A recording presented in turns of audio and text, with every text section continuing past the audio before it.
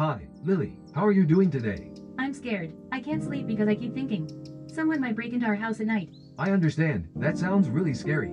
Can you tell me more about what you're thinking when you're trying to sleep? I keep thinking that someone will come in and take our things or hurt us. Those are really frightening thoughts. Let's work together to see if we can change those scary thoughts into safer ones. When you think about someone breaking in, what makes you feel most scared? I just can't stop thinking about it. What if they really do come? It's important to remember that there are many things in place to keep you safe. Let's start by thinking about what makes your house safe. Can you name a few things? We have locks on our doors and windows. Yes, that's great.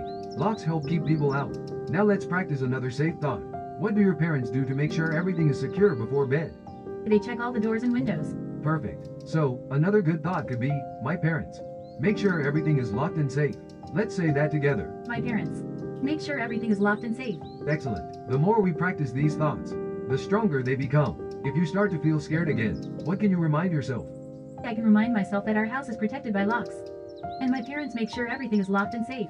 That's right. And if you still feel scared, what is something relaxing you can do to help calm down? Maybe I can read a happy story or listen to calming music. Those are wonderful ideas. You can also do some deep breathing like we practiced before. Would you like to try that now? Lily, okay. Let's take a deep breath in through our nose. 1, 2, 3, 4 and out through our mouth. 1, 2, 3, 4. They practice deep breathing together. How do you feel now? A bit better. I'm so glad to hear that. Remember, it's okay to feel scared sometimes, but you have the power to change your thoughts and feel safer. You're doing a fantastic job. I'll see you next time, and we can talk more about how things are going.